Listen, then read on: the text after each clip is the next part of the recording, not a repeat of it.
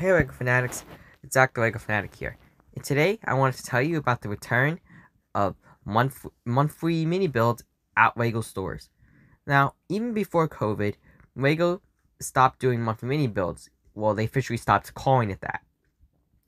But they still continue to do mini builds at Lego stores every month, at least one a month, sometimes two a month. Now, obviously when COVID happened, they stopped this. Now, yesterday, May 25th, and today, May 26th, marked the return of the first mini build since COVID-19. Now, on Lego's website, it said that you could build a rose and take it home for free. And as you could see in the description on the Lego site, it said that the time varies by store, and only select stores are doing it. So now, I don't know a list of all the stores that are doing it, all the times of the other store, but I'll tell you what my store did. So, luckily, my local Lego store, the 5th Avenue Lego store in New York City, was doing this build. Now, on May 25th, they held it from 12 to 2 o'clock, and then today, May 26th, they held it from 1 o'clock to 3 o'clock. Now, each day, they had 100 builds to give away. So once 100 people did it for the day, the build was over. So now, again, these builds, you don't have to buy anything to get them. They're absolutely free. All you need to do is go out to the Lego store and you just build it there. So let me show you how the setup was at the store. At the store, they basically had these tables here, and they had like the containers with the pieces laid out. And then when you walked up to the build, you would get the instruction manual, which I'll just flash a picture up real quick. And then you would look at the instruction manual and grab the pieces you needed, and then you would go on your own spot on the table and just build up your build. Now, the reason you are seeing me building two in the speed build I will show you is because another family member came with me and they wanted me to build theirs. So I'm going to be building those up real quick, and you'll get to see that. Also, stay tuned to the end of the video where I'll be talking about what Lego is going to be doing for their 90th anniversary coming up in June.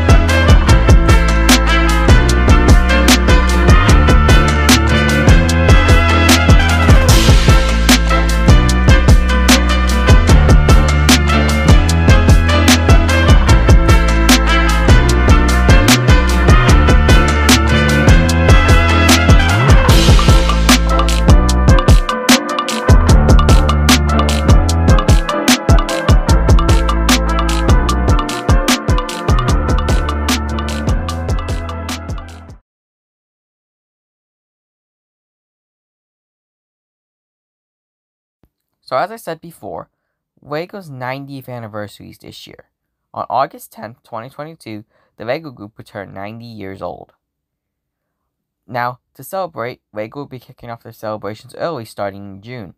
One thing to note about all the things Lego will be doing for the 90th anniversary, in the press release about all the stuff that we're doing, it says, turning Legos to playgrounds on June 10th with fun anniversary themed building activities for visitors and display areas for creations to be showcased.